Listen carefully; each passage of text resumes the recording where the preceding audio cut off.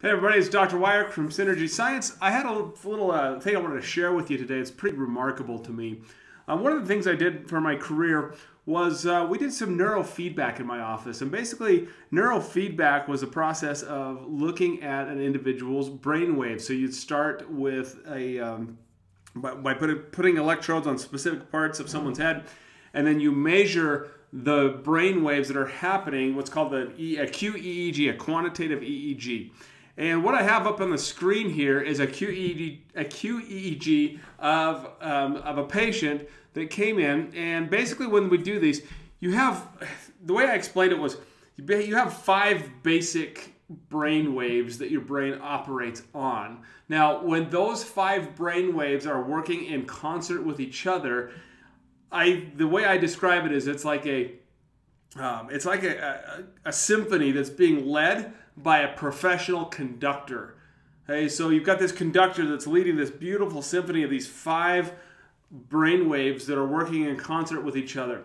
Now, when those brain waves get out of sync with each other, then what ends up happening is instead of sounding like a beautiful symphony, with everybody working together, it sounds more like a junior high band that just got their instruments and there's no one leading. So it sounds more like a cacophony than it does a symphony. And this is where a lot of symptoms like depression, anxiety, etc. come from, is because these brain waves are out of sync. So what I have on the screen is an actual patient who did, they did the brain scan. This came from, Dr. Baratero actually sent this for me. This is another doctor that he works with that did this brain scan.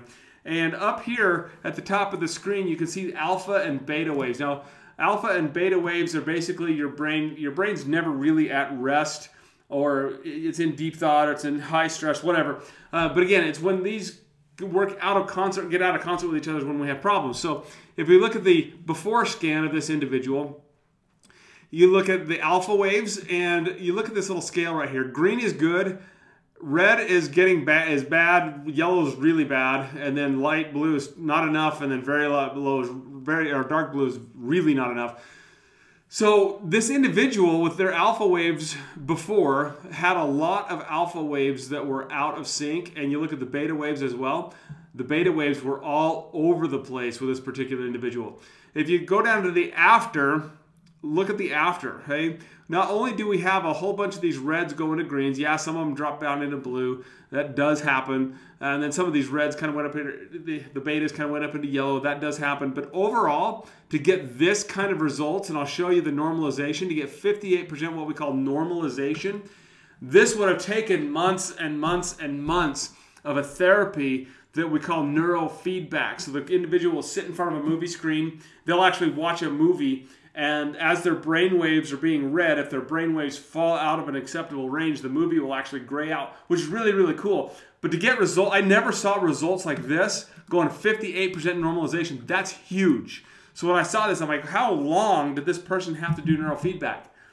The secret is they didn't do neurofeedback at all. The only thing that this particular individual changed was the water they drank. They drank water with dissolved hydrogen gas from the Echo Water machine. That hydrogen stimulate the production of ghrelin. Ghrelin calmed these neurofeedback waves down to the point where we get to 58% normalization. I hope that sinks in with you how important that is and how huge that is for this particular individual to make that simple of a change.